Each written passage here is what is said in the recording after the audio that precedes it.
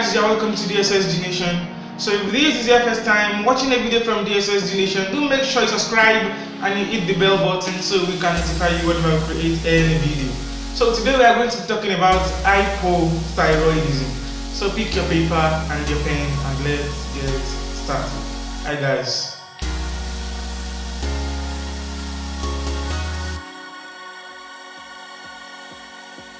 Yeah, welcome back. So we are going to be talking about hypothyroidism.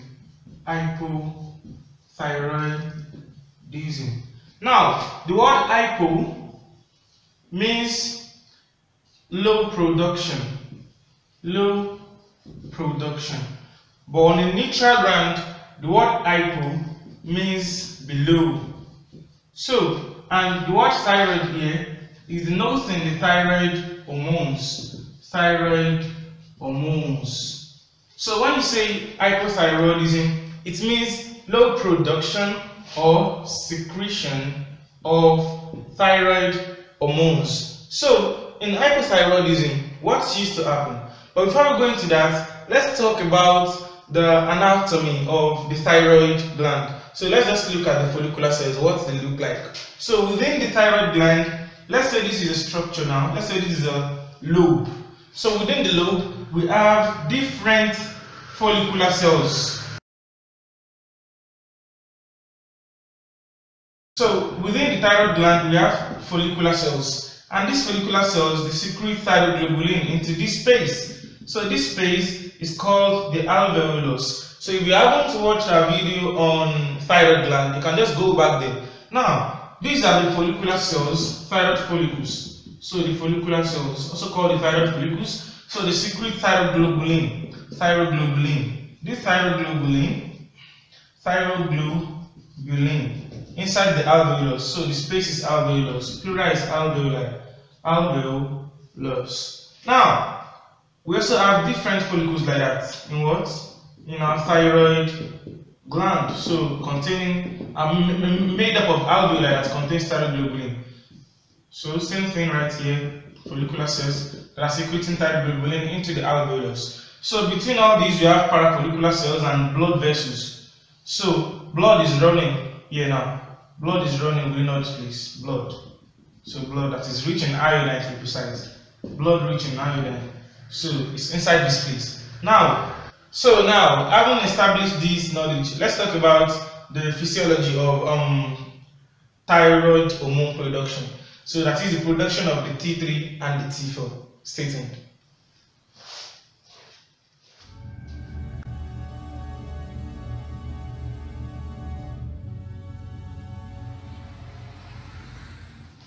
Yeah, welcome back.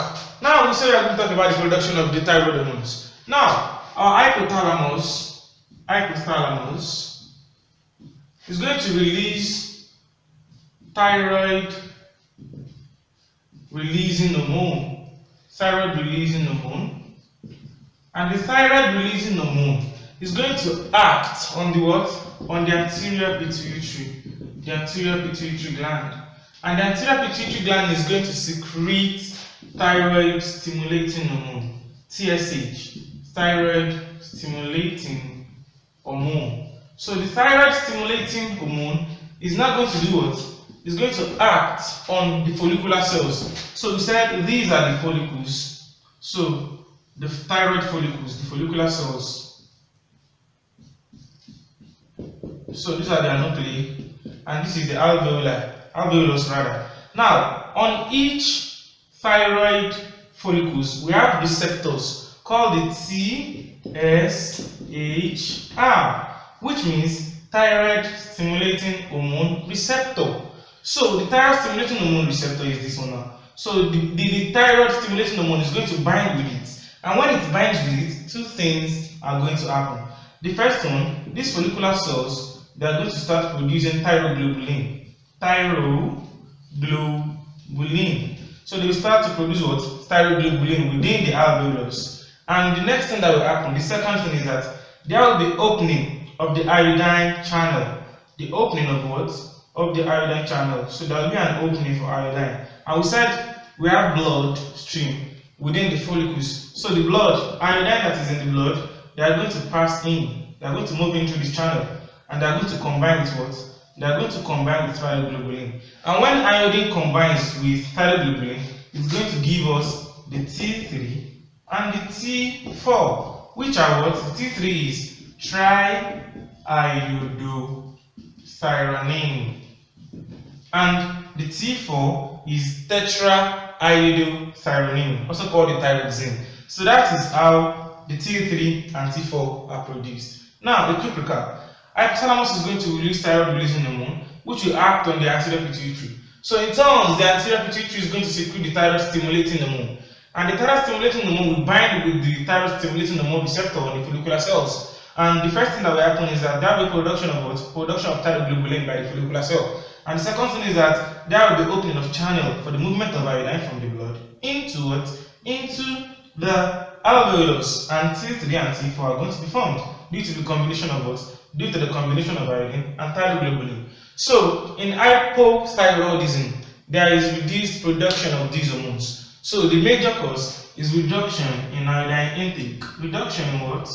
In iodine intake. So let's come with the cause and the pathophysiology. Stay tuned.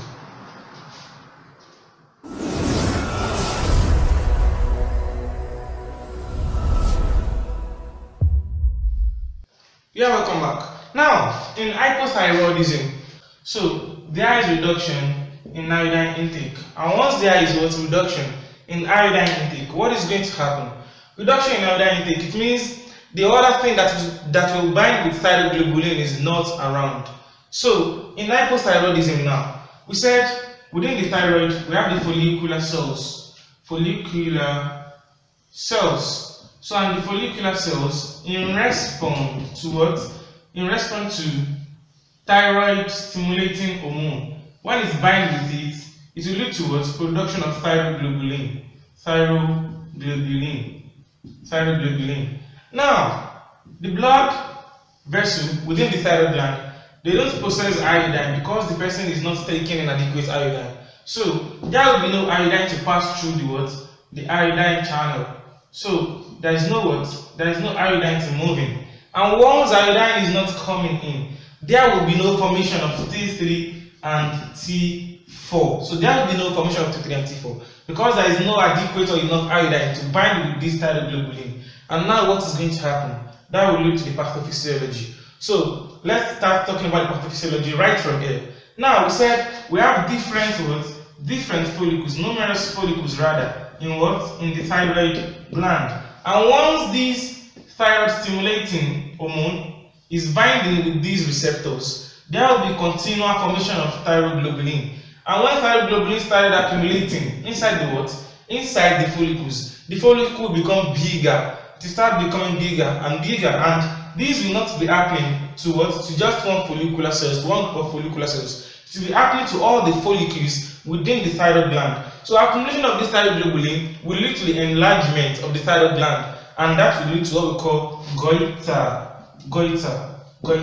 So the formation of what? Formation of thyroglobulin alone, and there is no addition of iodine. So there will be no T3 and T4, and that will lead to the enlargement of what? Of the thyroid gland. And when it becomes enlarged, it will bring about this cosmetic disfigurement, which is goiter. So and after then, what is going to happen? The next thing I'm going to talk about under the pathophysiology is the obstruction of the airways. Don't forget, the goiter is going to do what? The thyroid gland is going to become enlarged. So enlargement of this thyroid gland is going to obstruct the airways. It's going to do what? It's going to obstruct the airways to the lungs. Because from our location of the thyroid gland, we said root of the neck. So it is going to do what? The obstruction, the enlargement is going to lead to the obstruction of the airways. And there will be no adequate movement of oxygen in and adequate movement of CO2 out of the body. And what will this lead to? One, the person is going to have dyspnea. That is a sign and symptom. So under the sign and symptom rather, so the person is going to have dyspnea, that is difficulty in what? In breathing, because the goiter is strangulating the airways. And after that, what is going to happen?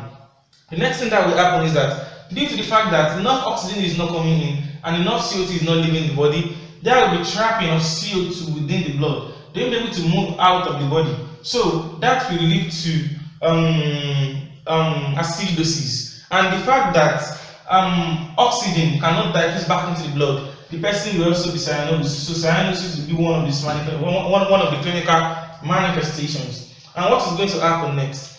With the fact that the airway has been obstructed, the person will have a kind of shrill and harsh voice, harsh sound called stridor. So this is kind of breathing sound that the person will be presenting with, like a harsh sound, because the air is not moving out adequately. And compression of the laryngeal nerves. Compression of what? The laryngeal nerves. Compression of the laryngeal nerves will lead to hoarseness. So will lead to hoarseness of the voice. And after that, that is just talking about what?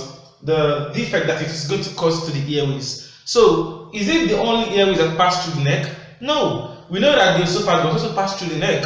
So there will be compression of the esophagus. And the person will have difficulty swallowing, which is known as dysphagia. The dis is difficulty, phagia denotes the word swallowing.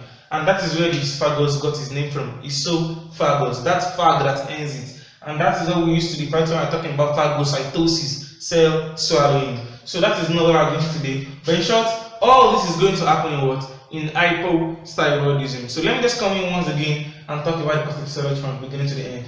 And we can call it a day for this video. Stay tuned.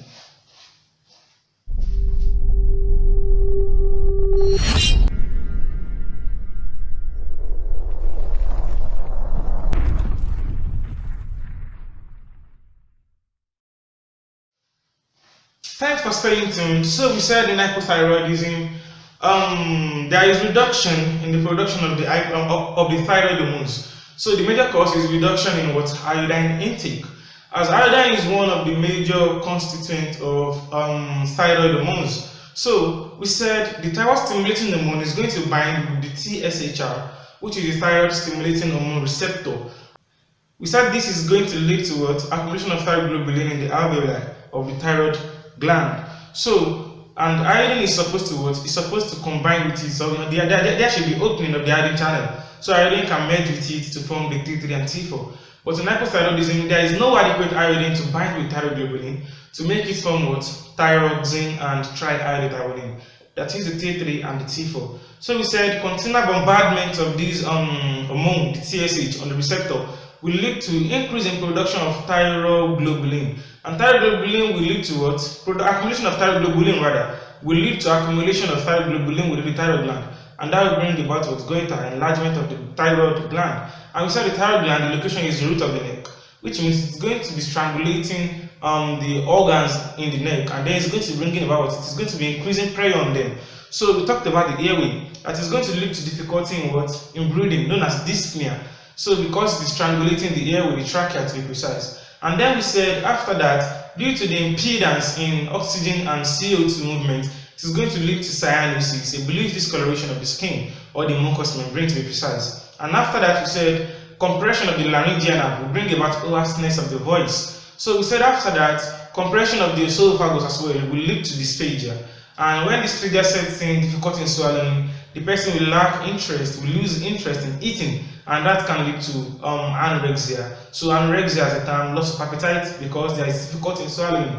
That can also lead to weight loss and the likes. So that is the end of this video. So if you do enjoy this, make sure you give it a thumbs up. And if this is your first time watching a video from Dssg Nation, do make sure you subscribe and you hit the bell button so we can notify you whenever we create a new video. Hi guys.